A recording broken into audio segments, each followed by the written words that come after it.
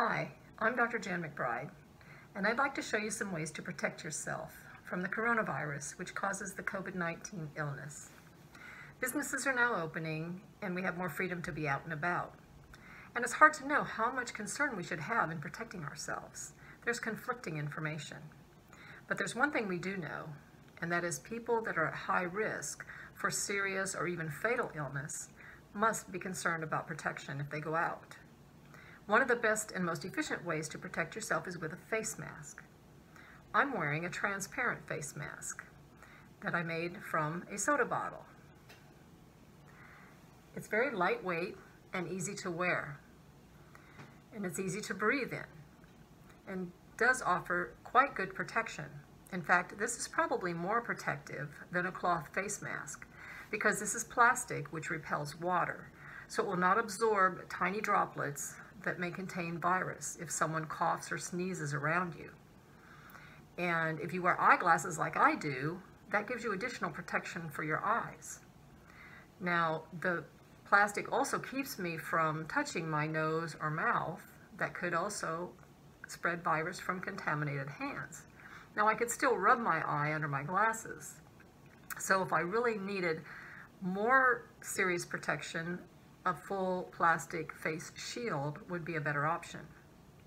But for most cases, I think this is a great option. And the thing that I like about it the most is that people can see you smile. It's so difficult going out and about and people have half their faces covered. It's really hard to recognize people, and it's hard to feel like having a conversation. And so this is, I think, a much better option. And we don't know how much longer this is going to go on, that we have to protect ourselves with a mask. So I like this option. And I'm going to tell you where you can get instructions to make it yourself. I have an additional mask to show you. And that's one that I call my hair salon mask. And I made this one from a water bottle. Very simple to do.